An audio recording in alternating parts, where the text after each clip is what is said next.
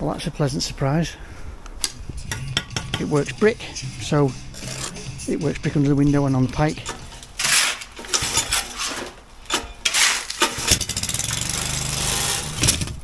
Sawzall, bow saw, get them bushes out of the way.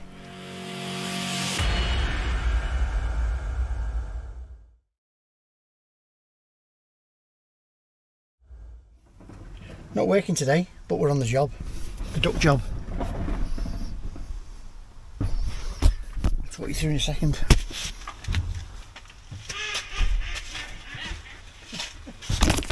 Yeah, just had my mate Jim on the phone asking me advice about brickwork in this weather.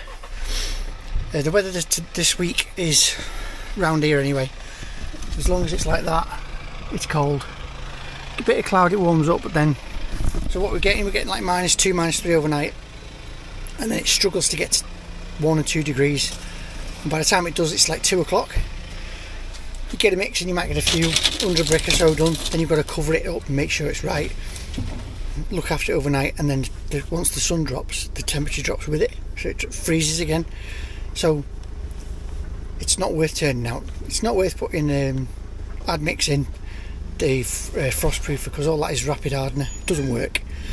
Jib was just saying, you see when it says it works down to -8, I said, well, would you even want to work in -8? You can't work in that. So we're here now with all the dust sheets we've got, putting layers and layers and layers over the sand just to protect it so the frost doesn't get too deep into the sand. That won't keep it frost free, it's getting to -3, but it'll protect the centre. It'll just give us half a chance. So as it stands, it's Wednesday now. Yes. It's Wednesday, and we won't be coming back here till probably Wednesday next week because the forecast is horrendous.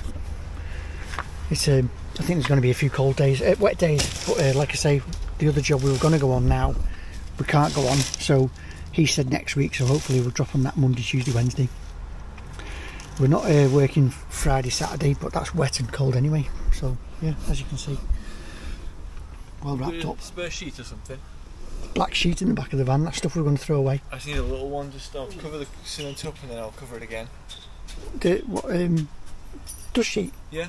There should be more in that purple bag. Yeah, so that's the plan. The insulation is going to help as well. This isn't going to freeze at the top. This one might. Yeah, there you go. So it could be another week before you see us back here, so see you then. Wednesday 6th, 9:15, and it's, I think it's about -1.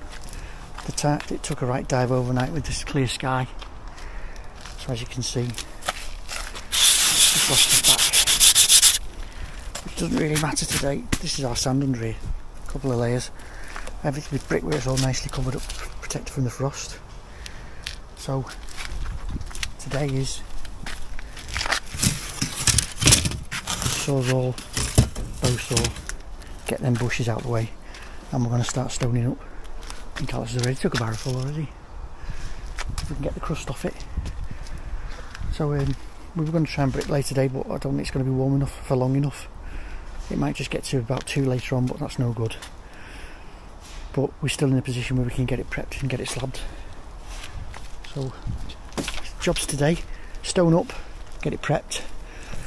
I need to drive off and go and get the insulation ordered and get the floor insulation picked up. We'll get the cavity insulation dropped off. I think I've got a slow punch down there, so that's going to get sorted out. And I need to get this thing cleaned up as soon as possible because it's going on Auto Trader. And it's going on for more than I want for it. So they can knock me down. Neil's been today in the van I'm buying off him, and he's shown me the one he's buying. Nice, probably nearer this colour, whereas the one that I'm buying off him is a dark grey, like a slate grey. So we're going to have to change the way these letters are on the back. That's not going to stand out much against dark grey, so it might have to go orange, that. But we'll see. I'm sure Brian will sort us out, the sticker man. So yeah, let's get round the back and start making some room. Yeah, best thing is leave everything uncovered while it's just cold to give it a bit of insulation. Alex has made a start, as you can see. That stuff's been covered up since we dug it out, so Alex, try and save a bit of that. I want to mix concrete with that for the cavity. Again, you need to make sure, don't know if we're good enough yet. Well, yeah. Well, at the push we'll use the concrete that we get delivered for the cavity then if we run out, but I'm pretty sure we've got enough. There's probably 1.5 tons there and 2 ton. There's more than 2 ton there, isn't there, around the front? That's a generous 2 ton. It always is off Napier's. We've been less than generous on 2 jobs now. Yeah. So as you can see, the sun's coming round, but it's not really going to get us much because of this bloody big hedge. And that's my job. Get rid of this. So we've got access. We can actually build the thing. So yeah. Usually not too bad over there. So that's rested on the block last night. Oops. So there you go.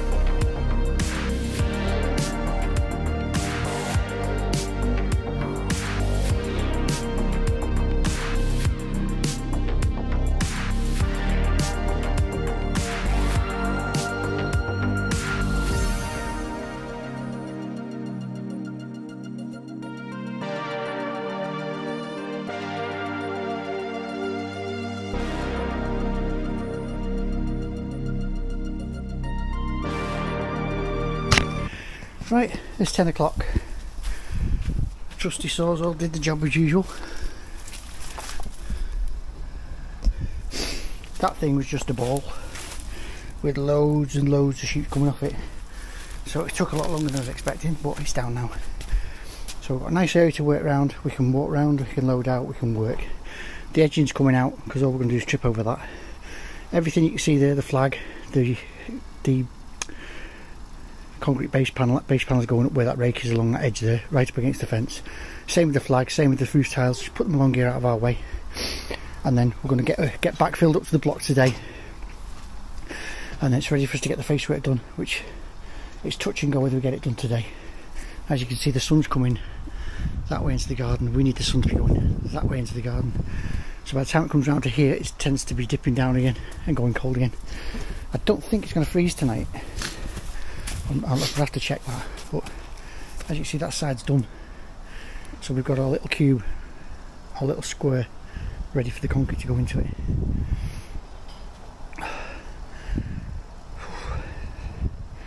Wicked. So that's that done. Alex is cracking on with the stone.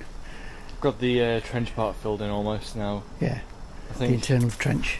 That's so we're going up to the first course of common bricks. Well, that's just at the bottom of the blocks. Yeah. So just above, just under the second course of brick. Yeah, so basically top of the commons on the house. That gives us 225 down, then the depth of a block, which is 100 concrete, 100 insulation, 25mm sand blinding. And we've got 2 ton of sand, so we should have plenty of sand. I mean, if we need more sand, we need more sand, but yeah, I mean, that stuff, it's got the blinding in it, but that's the stuff that was under the floor. But anyway, we're going to save that for concrete if we've got enough left to put in the cavity, because we're going to fill up just above the bottom of the block, just above the bottom of the block there, so that we can put the slope on it, and then it's nice and strong then. Yeah, that's it. That's it really. So I'll put you back on time lapse pointing at the slab, because that's where we're concentrating on now. We'll probably go for a quick break, and then I'll leave Alex to it and go and get this puncture sorted on the van. So we're just waiting for the next payment off the customer, and then I can go off and order the installation. Happy days.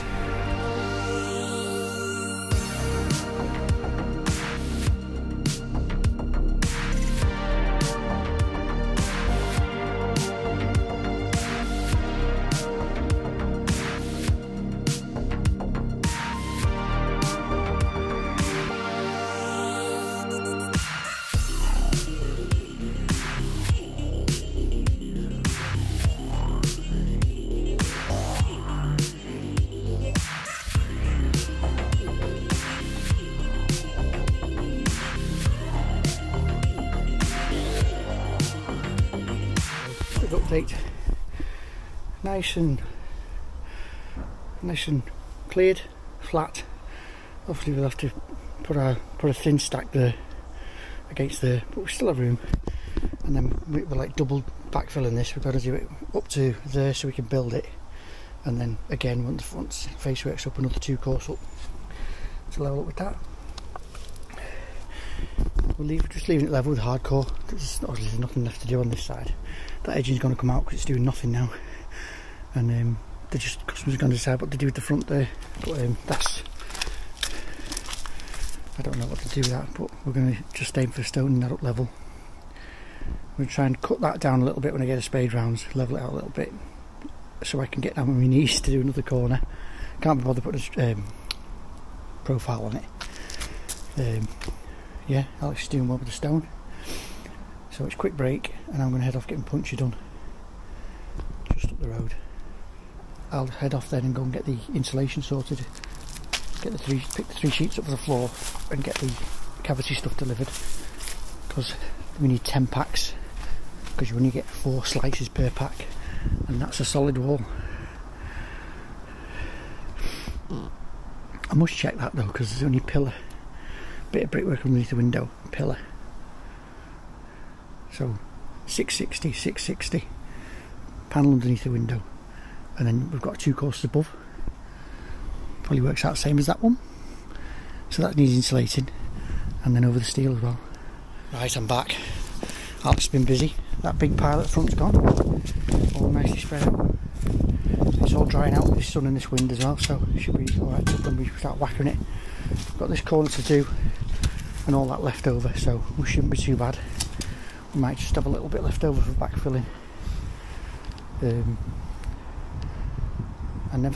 thought we'd have a load left over, so we could have kept clay for that. We don't have to buy another ton for backfilling it, but we'll see anyway.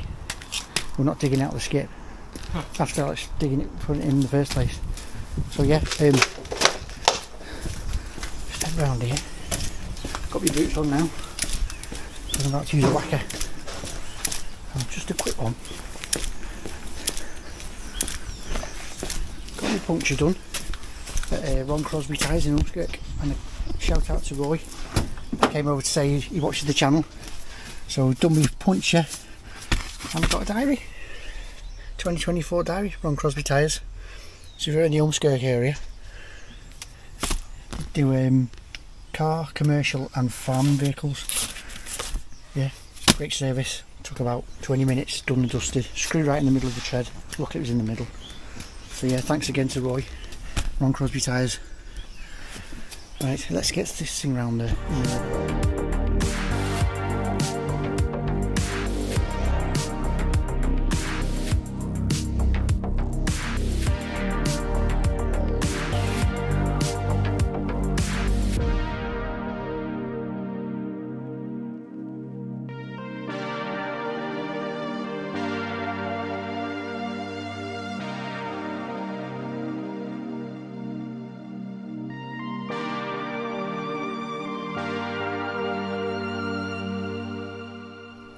Well, I've just found a good tip. If you've got a bit of sludge, left, you know, like that leftover sludge when you've been moving mucky water, well, that's a bit of sludge. If you can't get it, just leave it out overnight on a winter day. Yeah, it only works in winter. There you go, bucket's clean. Yeah, that is chucking in the trench. It's going to be defrosting to sludge in it. We're going to do.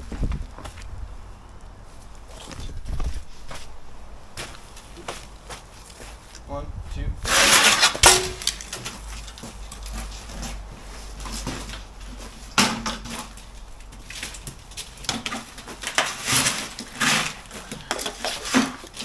Filming right now. Are we? Yeah. Yeah. Yep.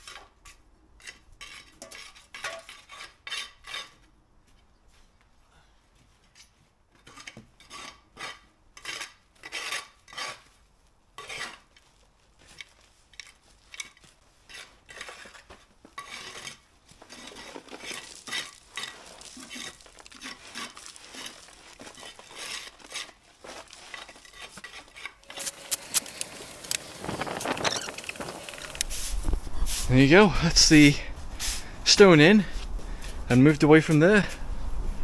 Got all that space. Feel cleansed. There you go. It's about 20 past 12 now, so we're going to have a quick lunch, bring a tape back with us, and then we'll know what bits might be low and need a bit of I don't think any of it's low. I think it might have a high spot in the middle, so we might just break that middle bit into that corner where it's dropped a bit. Okay. Oh, happy days. I made sure there was definitely enough in there. And all the spare stone we have backfilled this side. So Tell them what Dad thought. Tell them what Dad thought. Well, what do you think? Throwing stone in the skip, because too much of it. The last two extensions that we've done the slab on, we very underestimated how much stone we'd need, so I made sure. 4 ton, wasn't it? By about 4 ton. Yeah. So I wasn't letting any of that stone go into a cavity before it was in here, which was good because that's how much spare we had. And then like there's a little, and then we just swept off the rest in there. So that was it. But yeah, enough rambling. We will see you after lunch, and we'll get a bit of sand blinding, and then get some bricks loaded out while the weather's nice. There we go. I think we've gone over all this before lunch. I think that's going to have to come down a little bit, and we're going to have to double check the floor level because the doors are coming out. It's got to be open through. Alex done the backfilling. Got another bucket of stone to go in that corner. I'm going to get the wheelbarrow and I'm going to start bringing bricks around and get enough loads out for today. There's no need to blitz it all out straight away. We just need what we want today and get that sorted. So yeah, Alex is just going.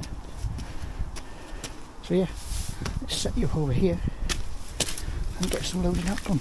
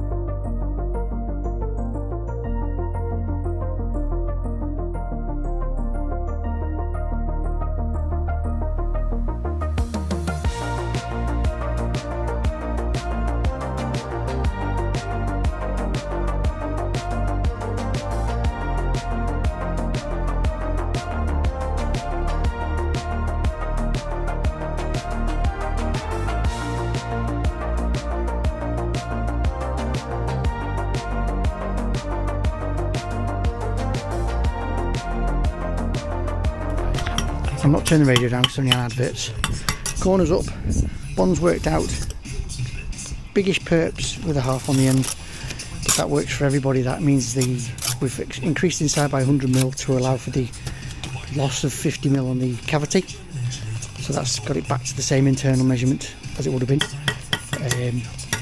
It works brick, so it works brick under the window and on the pike, and this works brick as well. So we're all set. We're just going to run in as quick as we can now. We're racing the dark again, but it's not sunny today. The good news about that is it's not going to freeze tonight. It's going to drop to 2 and then it's be back at 5 by the morning, and then it's going to start raining. Whoopee. But we need to get this thing sorted. We need to get it blinded and get the viscreen in it quick. And then as long as we get the insulation and the other viscreen on top, then it doesn't matter if it rains on it. We can just get the wet dry back on it and then get the concrete in it. Oh, it's all up in the air at the moment because of the weather, but good thing is this will be finished up to damp.